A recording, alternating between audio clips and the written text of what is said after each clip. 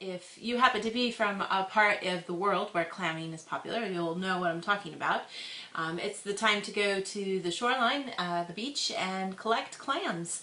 And it's real popular in Japan during this time of year at the end of April and early part of May, especially during Golden Week when a lot of people have time off. They tend to pile all the kids into the car and drive along the coast until they can find a place where they can go clamming.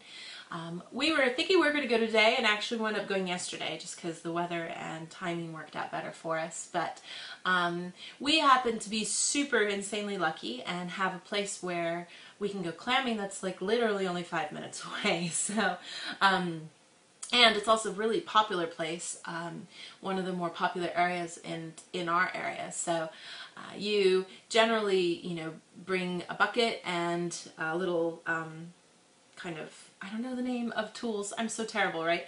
It kind of looks like a claw that you can use to dig into the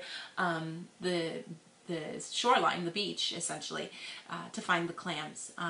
The shore here by where I live, the sand is all really dark and kind of black almost, if you will. And of course there's lots of kind of rocks mixed in there with it. But you generally just keep digging until you can find some clams that are still in the shell and toss them in your net and in your little bag.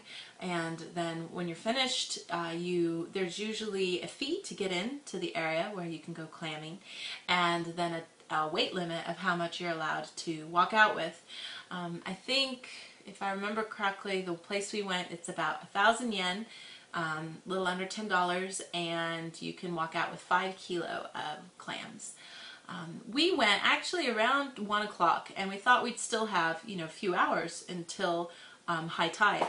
But when we got there, the guy was like, oh, it's, we only have 30 more minutes.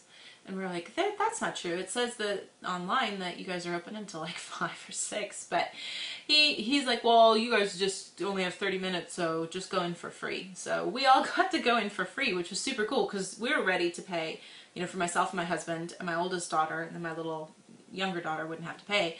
We were ready, to pay $20, $30, almost $30, but yeah, he just let us in for free.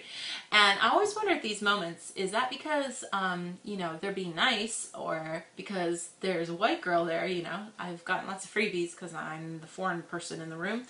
I didn't know if it's just because we had kids and maybe they figure we're not going to be able to get that much anyway, so who cares. We got about, 2 kilo between all of us, probably, just goofing around and having fun. So, but yeah, so super cool. And this actually happened to us last year too. Last year I could understand why though. We literally did just get there at 4 o'clock. We only had an hour, and the guy was like, don't worry about it, just free, go ahead and have fun. But yeah, this time he was like, same thing. So, and I don't know if the people behind us got in free too. I don't know. So, but we were able to have a good time. And my youngest daughter, I thought she'd be more excited about, getting dirty and digging in the stuff and finding things, but she didn't want anything to do with it. We sat her on a bucket, and she just sat there and ate a little bit of snack and watched us while we all dug and tried to find things. So we did come across some little tiny hermit crabs and some snails and stuff kind of hanging out that we could play with, so that was cool. And the clams, which there's lots of different variations of them, but in general we tend to call them asari, and the most common way to eat that is to throw it in some miso soup. Those are really yummy ways to eat them. You can also fry them up and serve them in a spaghetti, which is really good, or you can just fry them in a fry pan with some butter and some soy sauce. So all really good ways, or lemon, all really good ways to eat them, and they are super delicious. You don't usually eat them raw. I know a lot of people might be familiar thinking, we always eat sushi, so maybe we like to eat those raw too, but you don't usually eat asari raw here so much. So, but it is a really fun thing to do with family, and a fun way to be outside. Luckily it was pretty overcast, so we didn't get too much direct sun, and we could still have a good time. We were out for almost two hours or more, hanging out and trying to dig stuff out of the ground, so it's kind of always cool to feel like you got some food.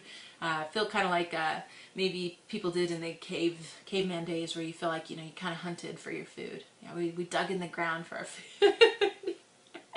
but it makes you feel kind of cool that way. So, but then there's always the hard thing about doing that we've got it, we picked it, it's in the bucket, and you know, they're spitting out water at you sometimes when you look at them, and then, you know, we're going to kill them now so we can eat them. That's a tough thing to teach kids. I know if you happen to be a hunter, you know how hard that can be, teaching that kind of thing to children. Or if you like to go fishing, which is basically being a hunter, that's hard to teach, to take a kid and be like, oh, cute fish, okay, now we're gonna eat him.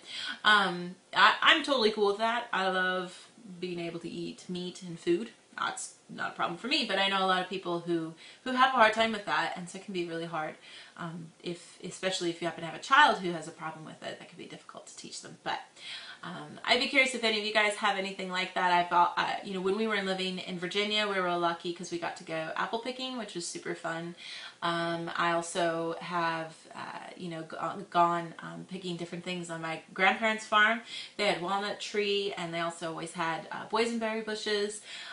Those kinds of things are always a lot of fun if you happen to get a chance to be a part of a harvesting, or you know, being able to go fishing, or being able to go clamming, or crabbing, depending if you live along one of the coastlines too.